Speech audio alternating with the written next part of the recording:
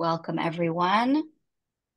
We're going to give it a couple more minutes as people are trickling in from the waiting room into today's webinar on material cyber risk management. Hopefully you're in the right place. This is a SWAN and ABB partner webinar. Thanks for joining us.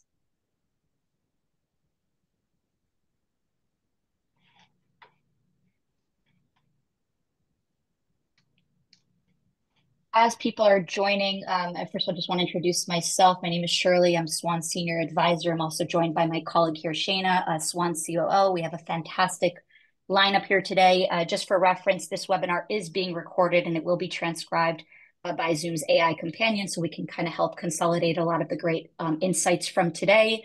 Again, thank you for joining us. We're going to go ahead and move to the next slide.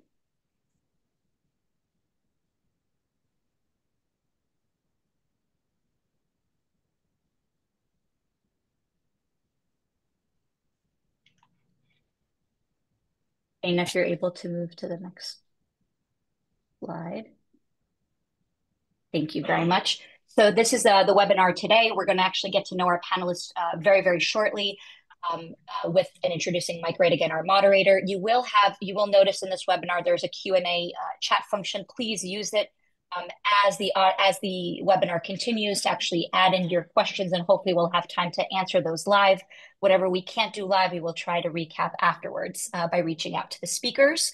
Again, we have a fantastic lineup today with Mike Radigan, Stephanie LeBlanc, Robert Putman, and Filipe de Costa. Next slide. Again, they'll introduce themselves shortly. Very few intro slides. Shane, if you don't mind, thank you so much.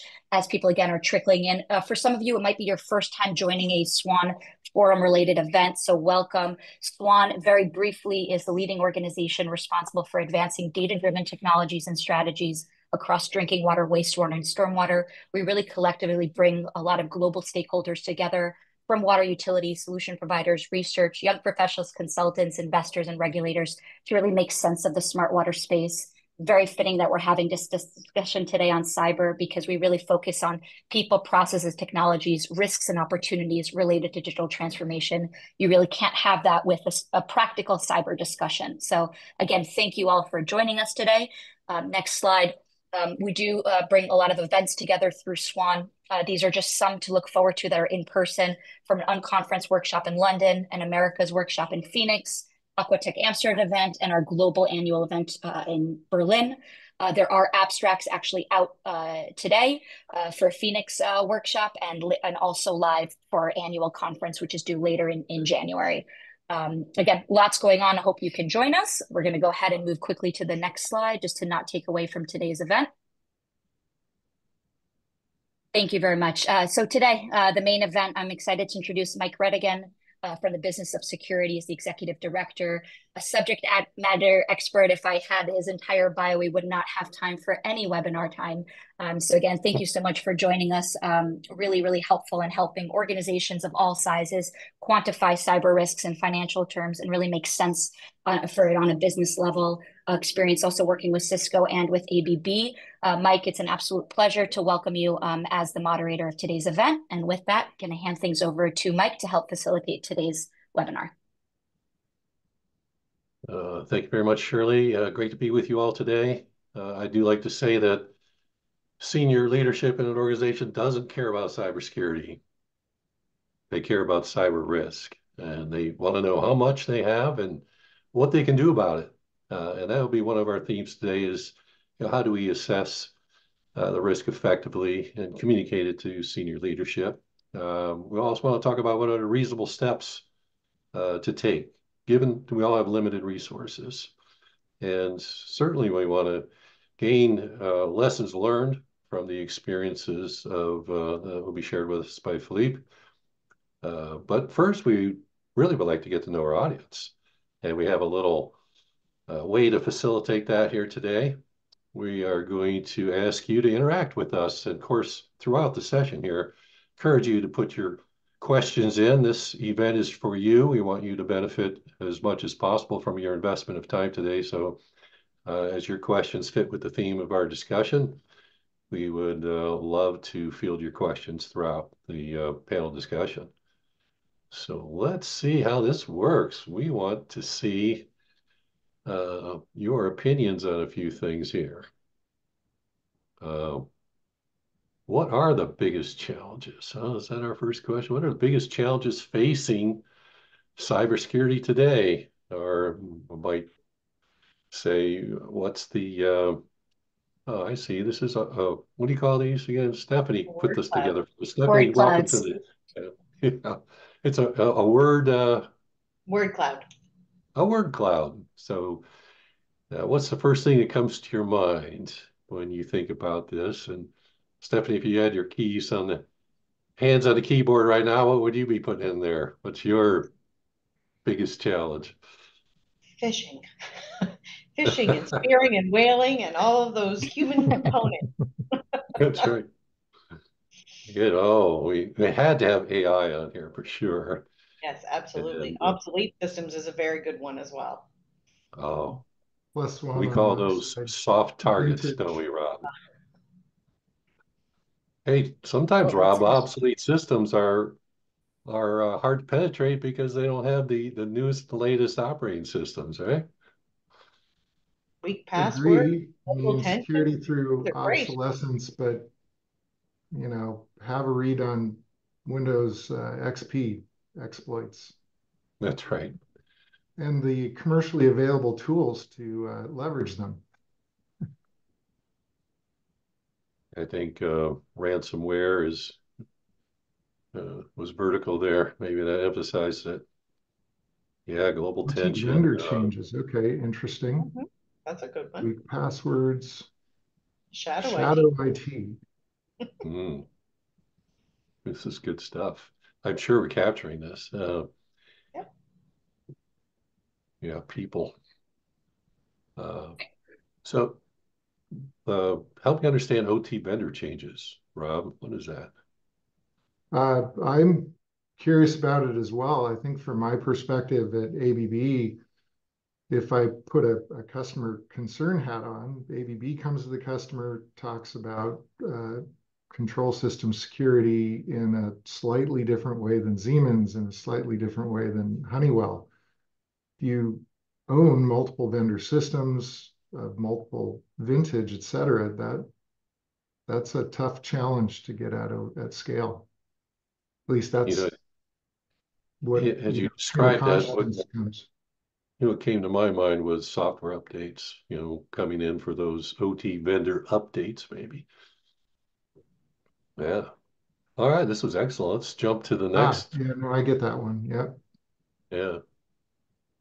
Yeah. Next question. Ooh, this is very interesting. Okay. Where's cybersecurity on your corporate risk register? Matter of fact, how does it stack rank against the other risk issues that leadership needs to address in order to keep safe, reliable, and we'll call it profitable operations? And of course, we see in these surveys that come out from Deloitte or PwC, and this is broadly across all industries, that cyber risk is, a top boardroom issue, top five. Um, but when you measure it against the spend of the organization's, we'll call it risk management budget, sometimes doesn't seem to really stack up. So I would say the litmus test here, if it's high, you would be getting your budget that you want. So thinking in that terms, uh, I don't know, Felipe, this would be one question I was going to save for you later, but I'm going to ask you now. Well, If I have put uh, the yeah. my votes on the high option, but because there isn't a higher option, because I think our company was on the high option before the incident that we had on almost 2 years ago. But since then, I believe we are on a higher rank. It's gone from the top five to the top, Yes, to the very top. Okay. yes, Yeah. Well, that's good to know that even prior to the incident, it was considered yes, a yes, yes. risk issue. Well, I, this w- is, I will talk about that later a bit, but we yeah, we we very also good. had Well, some regulation about that. oh, okay. To me, this is actually a little surprising. I would have thought we would have seen more mediums and lows just because of the historical issues that cause disruption to services. Would be more mechanical operational issues, I would guess. All right, let's move on. I think we have a third question. Okay. Does your organization have a cybersecurity strategy or roadmap? And this would, the caveat would be we should put a funded cybersecurity strategy or roadmap. How about that, Stephanie? Is yours? Yeah. At what point was yours funded in your evolution? Interestingly, when I came into this position in July of 2022, they had already had a funded, I'm going to say map. I wouldn't even call it a roadmap, but they had an idea of what they wanted to do, which was excellent. And we've framed it up quite a bit now. So we have both a strategy and a roadmap. So yeah, Halifax Water is, we have a, it's quite high on our risk register, cybersecurity.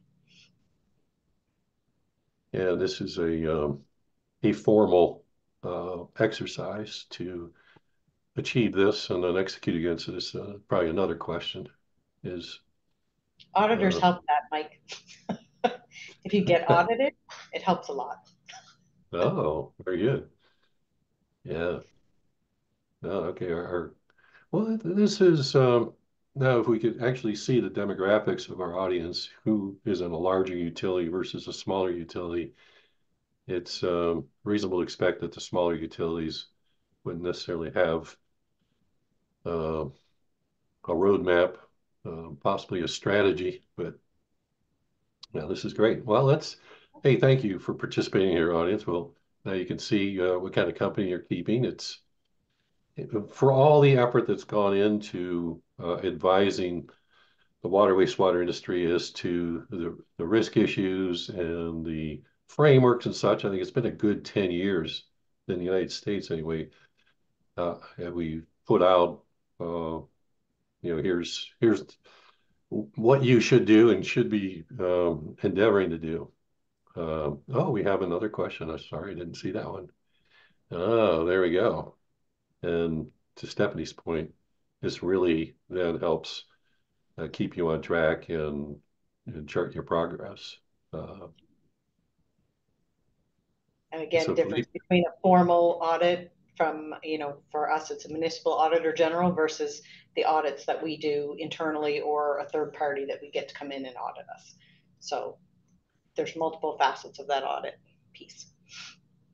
And to your point, you think it's really an important aspect of keeping your program on track and funded. Yeah. Excellent. Yeah. Helps you build a strategy. Well, this is getting to know us a little bit through our interactions, but I'd like to give you all a chance to introduce yourselves, a little bit about your operation, your organization, your maturity maybe, and let's make a comment about a couple recent high-profile incidents that have taken place in the United States. I assume these might be reverberating across the globe, but American Water Works, which is the largest water utility in the United States, and it's not limited only to New Jersey where they're headquartered. They manage about 500 different water utilities.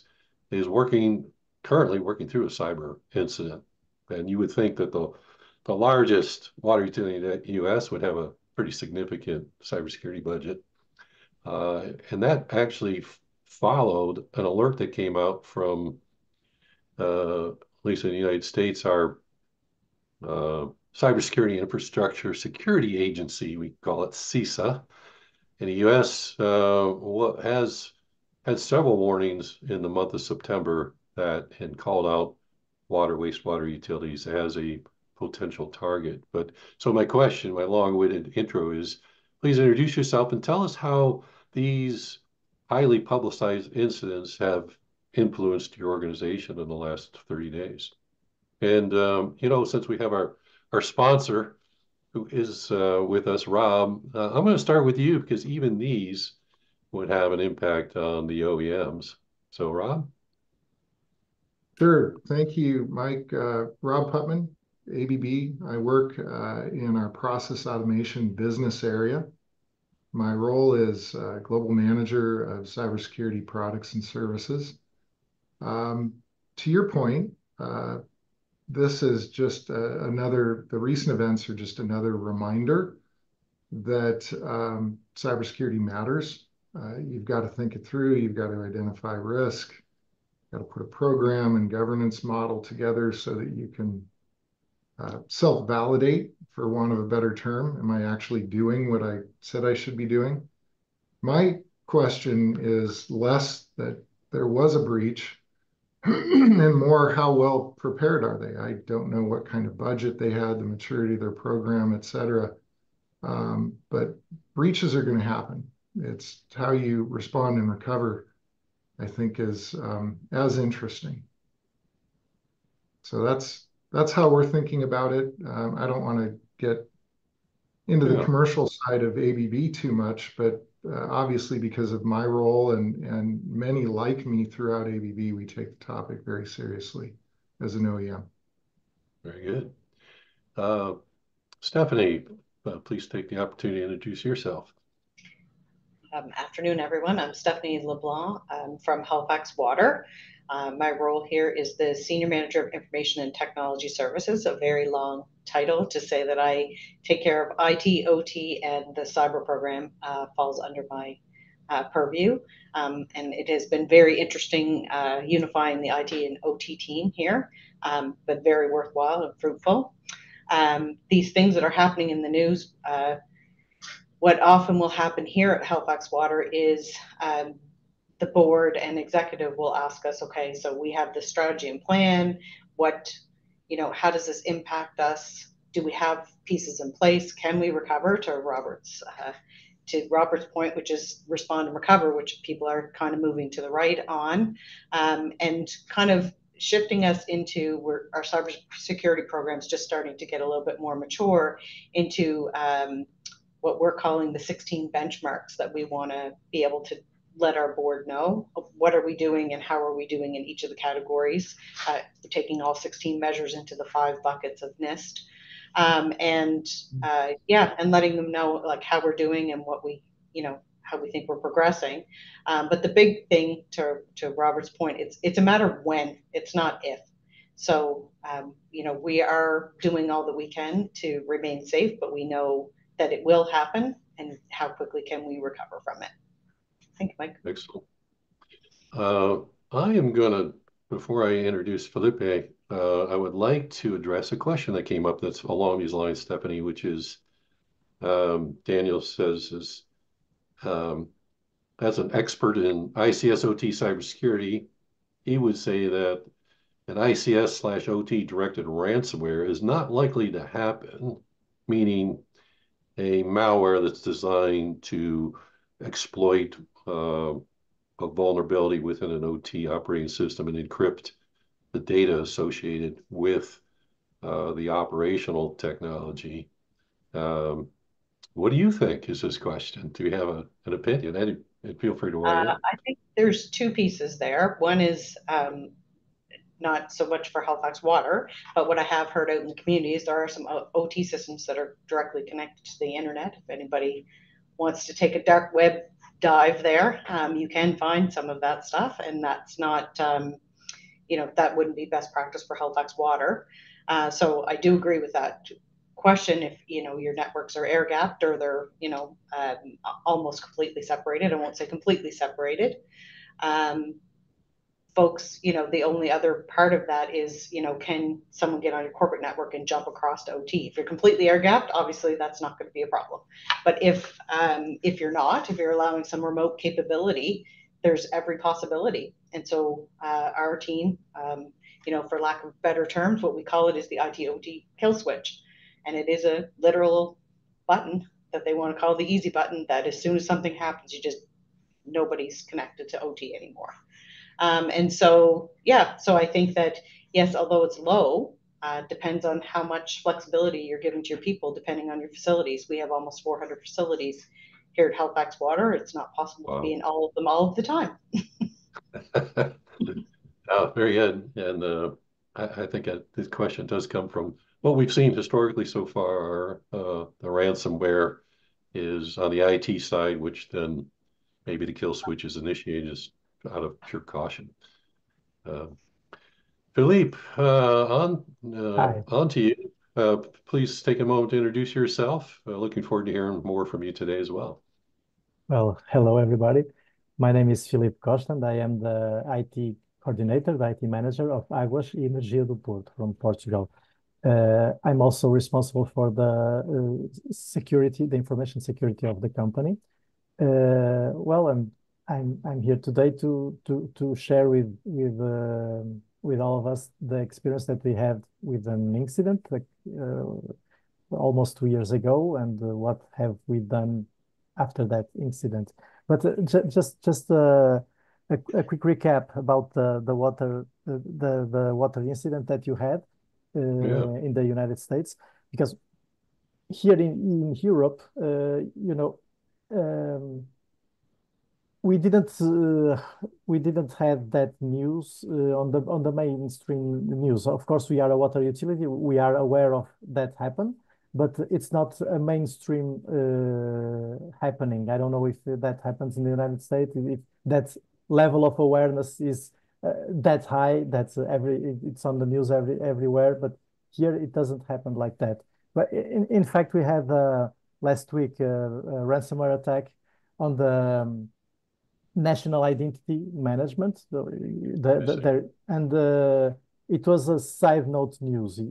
It's not even a big news, and there are a lot of national identity services stopped at the moment. Does your government agencies that oversee your critical infrastructure Yes. offer frequent alerts and is wastewater on getting more notice? Yes. We have a national. In fact, we have two national institutions that are aware of what we are doing related to cybersecurity. One more directed to the cyber, the IT, the networking, and another one more related to the data, to the personal data, the GDPR. Oh yeah. Yeah. So they are two different agencies that take care of those two different subjects. Yeah, I think GDPR is maybe more relevant given that you've got customer data. So yes. At least more impactful. And we will get to your regulatory concerns here soon. Before we jump into the timeline of the incident, I want to cover a topic that's we highlight in our webinar title, which we call out the term material. And in the United States, the term material is being employed by the Security and Exchange Commission, which is overseeing public companies, to classify a certain level of negative financial and reputational impact that would need to be disclosed to investors. And cyber risk now is being called out as one of those. So let's just take a few minutes to discuss with the panel here the language cybersecurity leaders use when communicating cyber risk to senior management, or should be using. I'll toss this over to you, Stephanie, first. So what is the language of the business that you're using that you found effective when you're communicating cyber risk with your leadership? So there's a few ways that we're kind of bringing that forward to the board and to our executive. One is we have an enterprise risk management program here at Halifax Water. And so we were kind of dovetailing our cybersecurity program in with that because folks are used to using that language of likelihood and impact. Look at how big an event is in terms of finance or regulatory, reputational concerns, or staff and customers, our people kind of sector, and what that means across that likelihood and impact. And so with that, we can bring forward what we feel is the cyber risk and where we feel that fits from, like, our scale is 1 to 25, 25 being high. And then what we're going to do for mitigation plans. So, if we're using that business language with them instead of a IT techie kind of language, that goes a long way.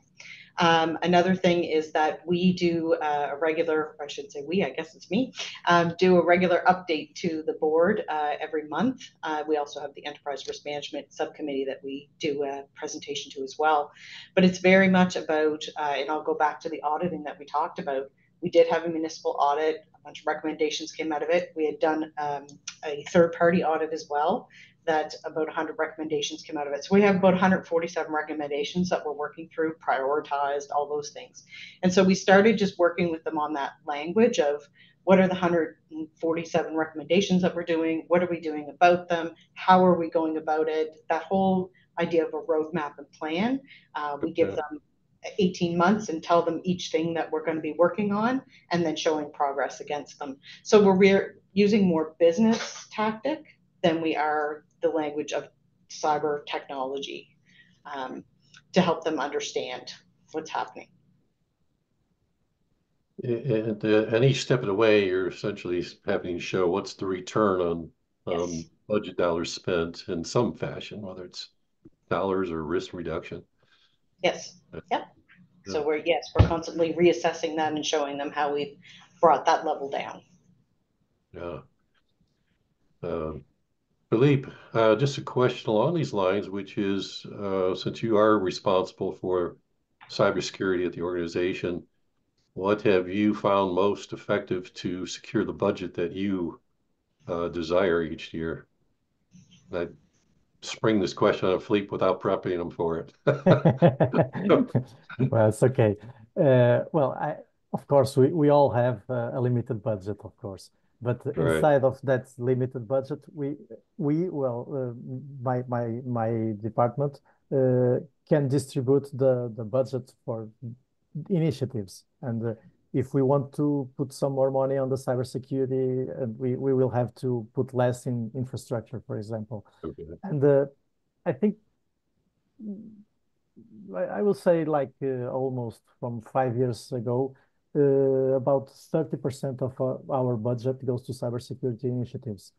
And I never heard a no from our administration board on any cybersecurity initiative. Well, we are lucky. We have a very technical administration board, and they really understand the business and the risks and the cyber risks.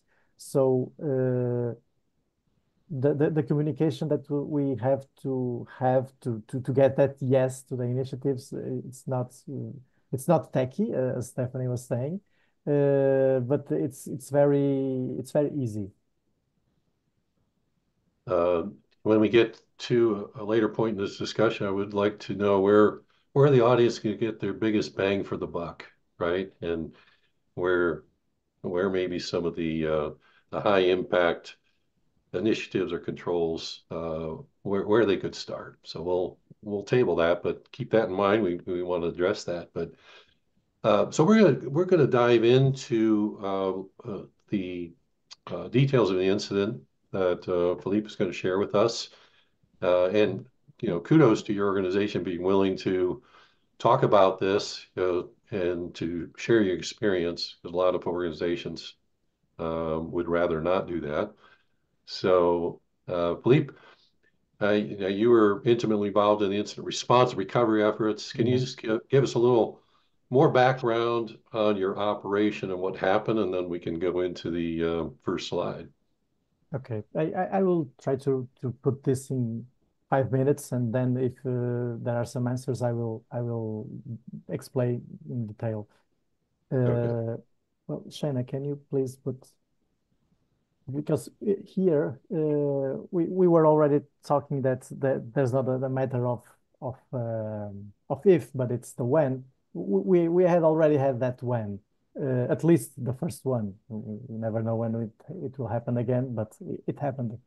And it was a fine Monday morning. If there are Monday mornings, fine. But people started arriving at the company, and they found a completely different company. There wasn't internet, there wasn't applications, no connection to SCADA, no cell phones. They couldn't use the cars because, we have all those fancy car dispensers that you put a code and it works with the internet. We had nothing to work related to technology, so it was a very different Monday. So, Shaina, perhaps next slide. What really happened? On the previous Sunday, around 9 p.m., I I received a call from the operations management team that some operations software wasn't working as they should, and they asked for my help. So a quick review. I was still at home and using some VPN, and a quick review showed me some serious red flags that it could be happening a ransomware attack. So I called my team, to people that they immediately go to the company, and on site we made a quick survey, and around 10:30 p.m. we already was sure that we were attacked by ransomware. I think there's another bullet, Shaina. Yeah. So at 11 p.m. we decided to disconnect from the world, and this is a dramatic decision, and sometimes it's a very difficult decision. If you have to call someone, if you have to decide if you can do it or not, sometimes it can take a lot of times. But we did it at this time of the night. So the next slide. Immediately, that was a crazy night, because we started to follow our incident response plan. We did have one, but it was a very fresh one. In fact, that plan was finished like 2 months earlier. We didn't have put in practice. We didn't have no tabletop exercises or anything. So we were trying to recap, but in the heat of the moment, I will say that it's not that easy to try to keep calm and follow the script. But looking now, I think it was very close to what we were planning to do.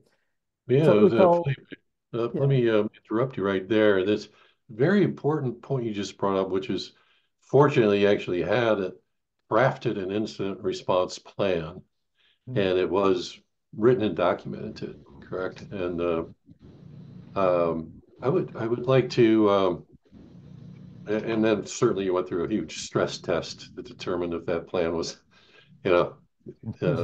need-based, but at least you had the advantage of it. Stephanie, you haven't had this ultimate stress test for your organization. What would be your feelings about your incident response plan? How could it survive essentially what Filipe is just describing here? Yeah. So we are lucky that it hasn't been us yet. So what we do is we actually have monthly tabletop, what we call tabletop incident response exercises.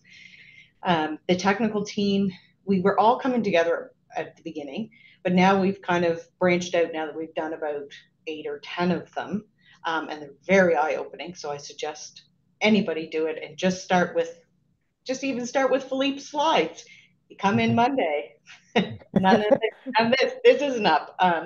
It is very interesting. You think you know what you'll do and you have a plan written, but actually when you exercise it, you realize, oh, wait a minute, no, I needed to do this instead, or I need this decision done. So that's what we find. So in our tabletops, one of our very first ones was what I mentioned earlier about this ITOT kind of kill switch. And that was the very first thing, was who has the authority to shut it down? Exactly. And we're like, oh, I don't know. Maybe the operator of the plant.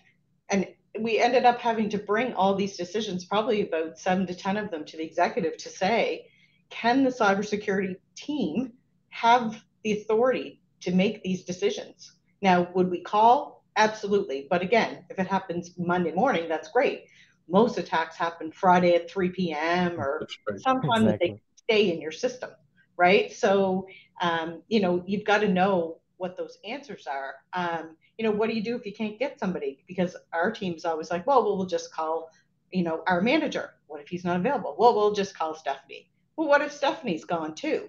So who's making the decision, and who are the laterals, not just the laterals when people aren't available? And it's very eye-opening.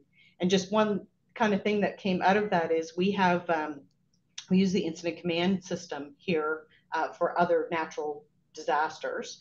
And we've kind of dovetailed again our cyber program into what the organization already knows. And so we're adopting that ourselves. So we're getting all trained and being incident commanders and different things. And it's very enlightening for us because we're coming from the technical side. And now we're saying, okay, so when do the lawyers get involved? When does their insurance provider get involved? When do we get our communications team involved? All of those types of things. What forms need to be filled out? What, right? And so now we've kind of broken this one tabletop into three, and that the technical team has their playbook. This happened, pull it off the shelf, start going in, doing your logs. And the rest of us are, on another team saying, okay, here's the forms we need to fill out. Here's who we need to contact. We need to let the province know. We need to let other people know. And then we're doing a third level which is with our executive and board, just on a very high level. Hey, this happened. We need a decision. One of our decisions that we're bringing is, I've got 50 laptops. Other than the IT and OT teams, who gets them? Right? I have 650 people. Who gets them first? Well, that's a bit of an interesting conversation because people will place importance on that, right? What applications come up first? So that's all part of your restoration plan too. But it's interesting as you're doing these exercises. What will you do technically? What will you do in terms of forms and filling it out, and insurance and lawyers and all of those things? And then what's the executive and board? What's everybody's role in this acting for us, not for Filipe? Yeah, and it sounds like you have a marketable product there. You've refined your incident response plan so well. It's something that I'm sure the audience would love to get their hands on. Well, and one thing I would say is there's a little game called Backdoors and Breaches, and that's been very interesting. It's kind of a play on Dungeons and Dragons with dice and stuff, but it's very interesting because it can throw wrenches in that you weren't expecting. And what do you do? Because that's what's really going to happen. And I'm impressed that you do something monthly. That seems like an aggressive schedule. It takes time out of people's day. How do you get sponsorship for that? So where we kind of landed was, again, taking it back to business language. So if I do this once a year, no one remembers.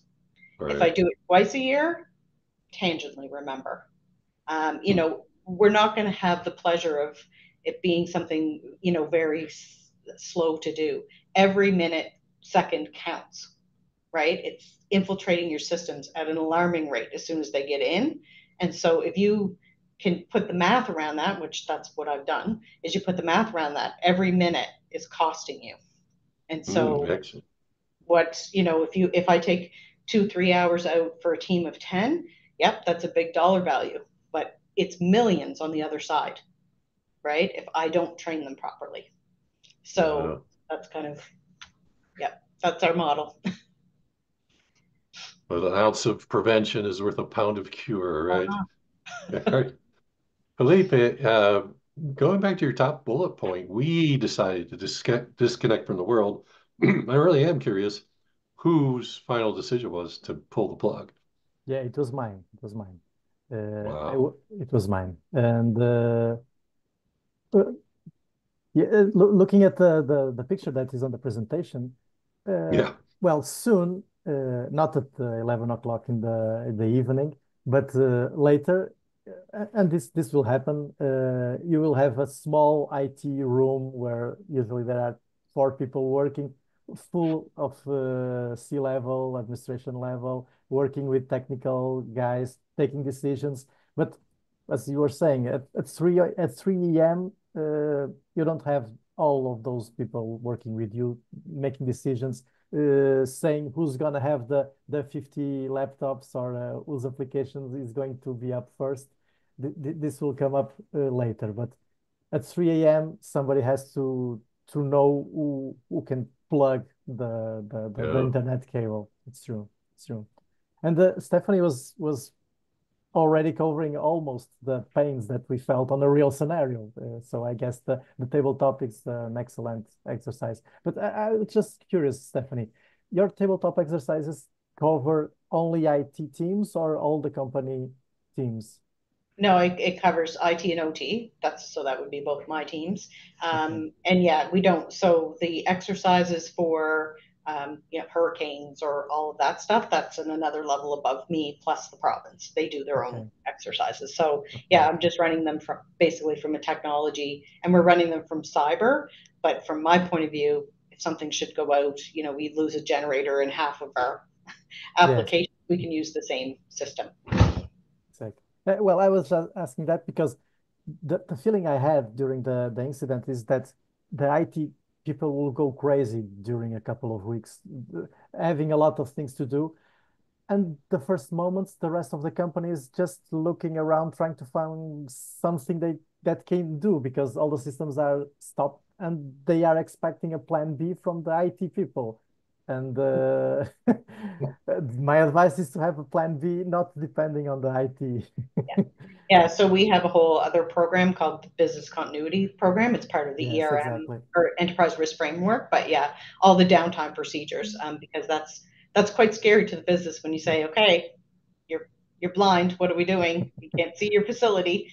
It's like, oh, we got to send people out. We got to do this. So it is getting them engaged and writing up those business continuity plans. Yeah. Yes, Great. exactly.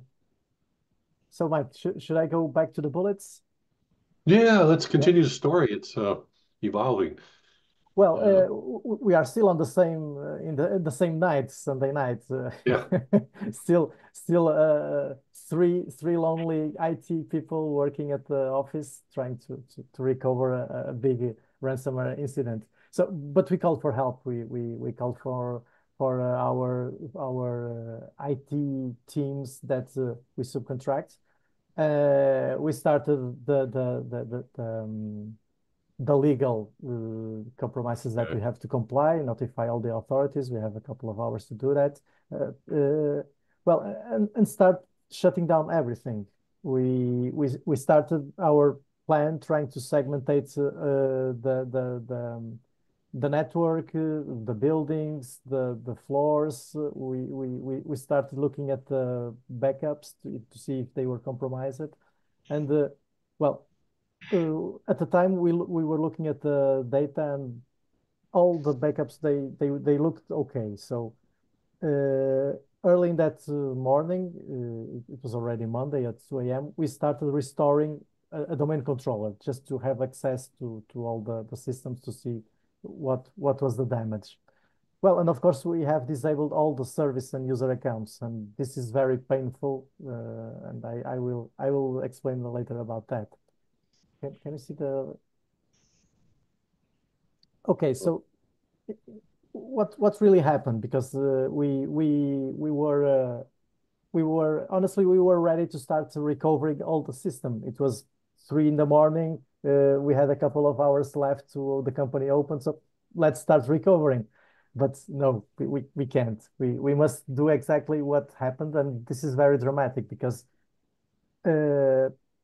even if you have a plan, even if you have all the backups in order, if you don't know what's really happened, you can be restoring some restore points that are already compromised, and a couple of weeks later you'll be again facing a ransomware. right. So our forensics team. They have made the analysis, and this happened on the same weekend. So during the Saturday and during the Sunday, the Lockbit team, an international ransomware group, they gathered to enter on our firewall using a flaw. It was a misconfiguration of the firewall.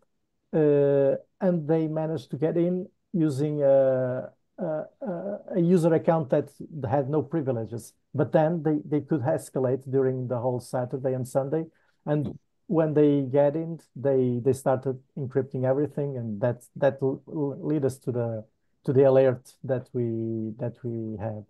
And most of the incident, it's this. Then it's the recovery plan that I could explain a little.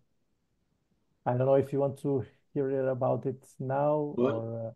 I may be jumping ahead, but did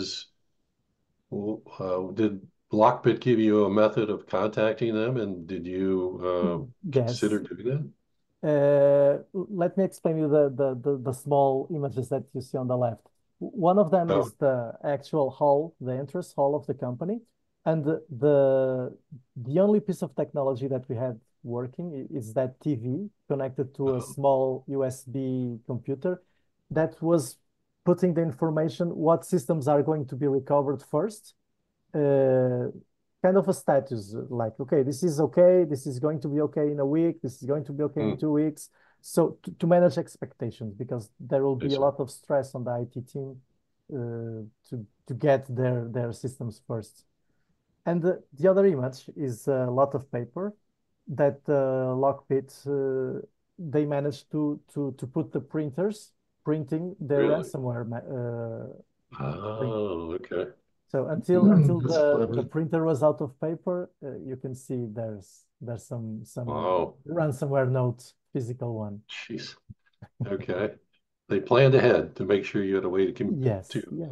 read about their claims or yes. demands. Yes. Well, we didn't engage with the Lockbit team. We didn't. Well, I guess this is a decision that is very hard to do, and each scenario should be different. But because we had all the data that we needed, and because we didn't lost any data, because we used the Friday night backups, and we are on Monday morning scenario. So we lost the data of a weekend, which typically is almost close of the company. So we didn't engage it in any kind of contact. We received a couple of emails. We received a couple of emails through the available emails that we have. But we ignored it, and of course we didn't pay any ransomware. But I don't know. I'm not judging, and each company should do their path and their decisions. Yeah. Just to give you a heads up, we have about a little less than 10 minutes left to go, and it's going to be a big interest to the audience to know, again, we're talking IT systems right now, and let's talk also at some point here about OT.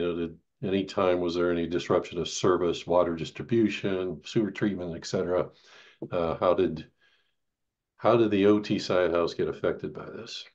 Well, it wasn't. Well, it wasn't directly.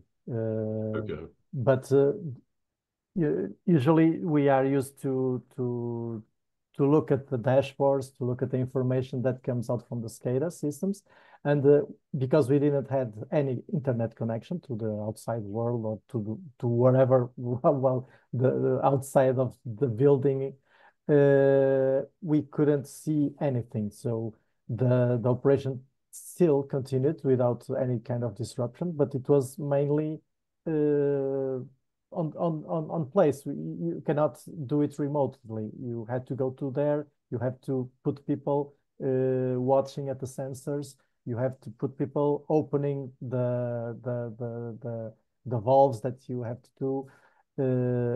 You can work. Of course, this water distribution business, it has centuries of history. It doesn't need to rely on computers, but it still works. But it will be very painful to continue the operation. Yeah, what was the duration of manual operations? Well, I was looking at the incident dates preparing to this presentation, and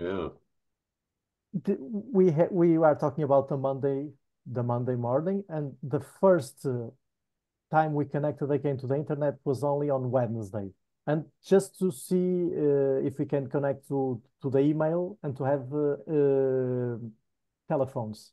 to connect with our customers. But we were almost 2 weeks relying with almost no software. Okay. But the whole restore process, it took us almost 3 months. 3 months. Yeah. Stephanie, is this in line with what you're telling your executives in terms of what the various levels of impact can be?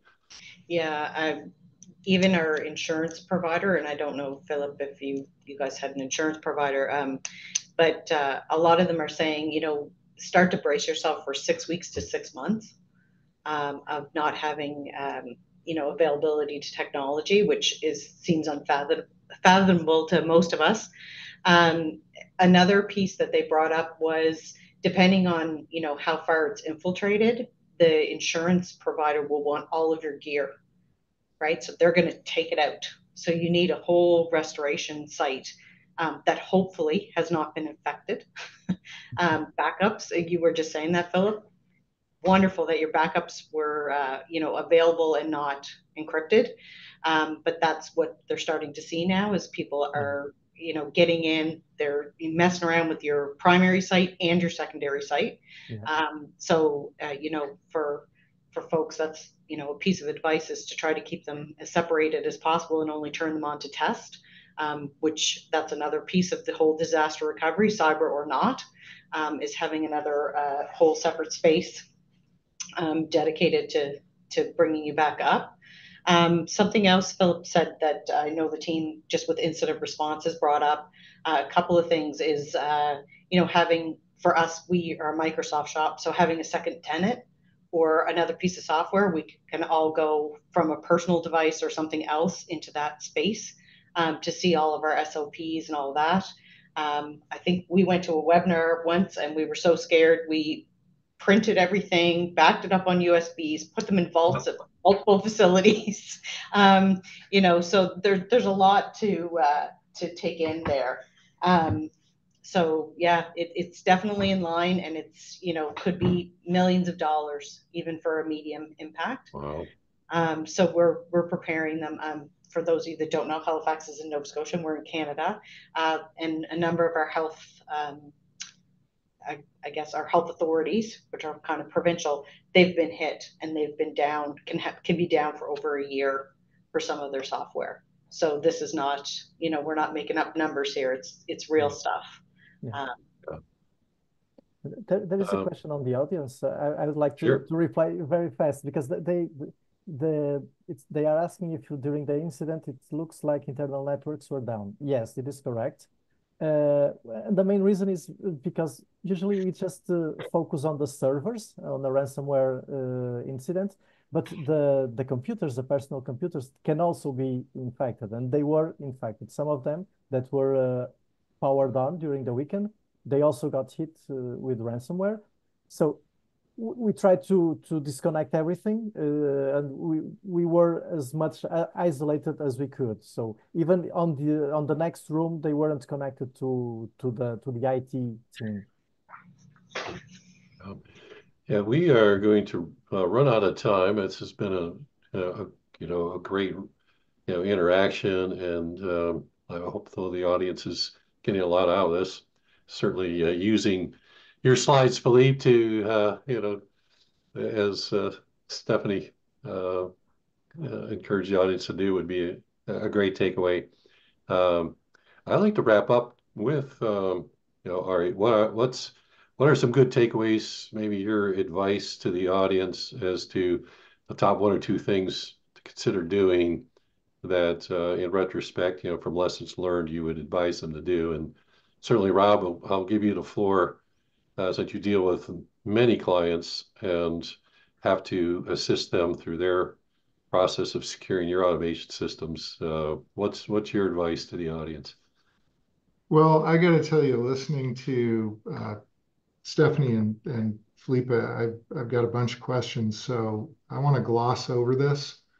The cartoon diagram here is really, take it as a call to action.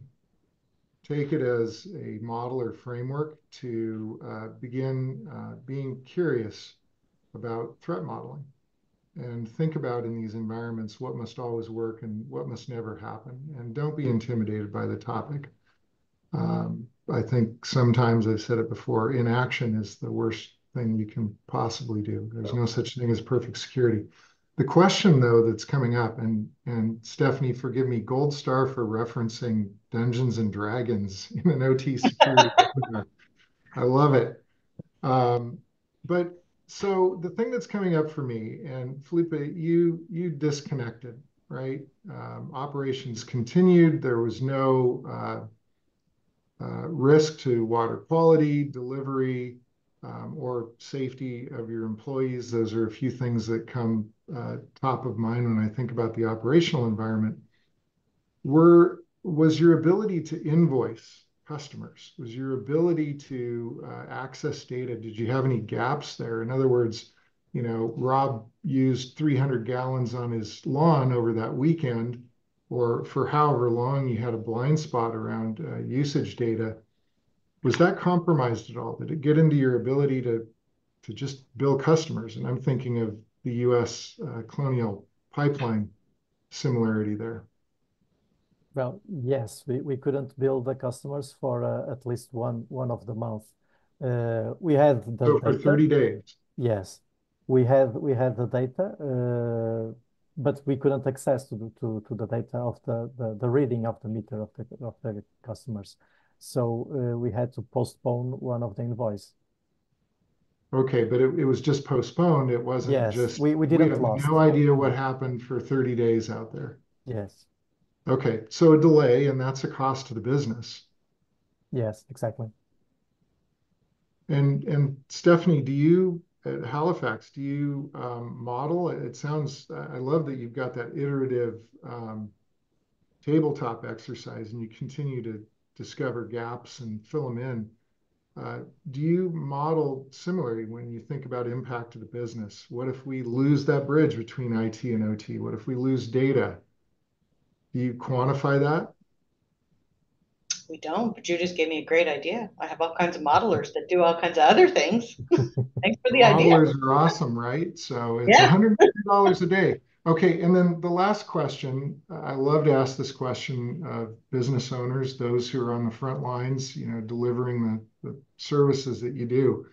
You don't have to answer it, but what is the cost of one facility being down for a day, for example? Do you have an idea of what that is? What's the cost of the business or the opportunity cost of the business? Can't deliver water, whatever the reason is. What does it cost you guys as a business? Filipe, you might be in a good position to estimate that based on your experience. We may have lost. Yeah, I think Stephanie is not there. Well, I don't know how to answer that question. I don't have that number. Probably our administration have that number, but I cannot quantify how much would cost for the company, and even with the indirect costs of the images, of course, to be shut down for a day. Yeah. But I guess the reputational costs would be also very high and for a long time. Yeah. Yeah, the modelers can have a good time. And forgive me, I didn't mean to put you on the spot, but it is a favorite question of mine. Of course. Things Very down. good. You can't do the bidding of the business. How much is that worth? I think we have exhausted our time. I want to thank the audience for hanging there with us and appreciate the questions. I believe we have a way to answer those via chat and get those to you. Panel, you guys were great. Stephanie, thank you for your contribution. Filipe, this was awesome. There'll probably be an encore performance required. So I'd like to turn this back over to the SWAN team to wrap us up. Thank you very much. That was fantastic. Appreciate you moderating this, Mike, and to all our panelists, and of course, ABB for partnering with us. I've dropped into the chat a very quick 1-minute feedback form just to help shape our future programming. And with that, if you enjoy these types of events, if you have suggestions for how to co-create themes and topics relevant to the digital transformation journey, We invite all SWAN members to reach out to us. This is the exciting launch of SWAN Insights as a Service, where we really will be partnering with our SWAN members on cutting edge topics that you are all passionate about related to concrete utility challenges. So I'm going to go ahead and just drop a quick link for all of you to get in touch with us. We look forward to partnering with you on this and moving the needle forward on smart water. Thank you again to everyone for joining us. Appreciate it. Take care.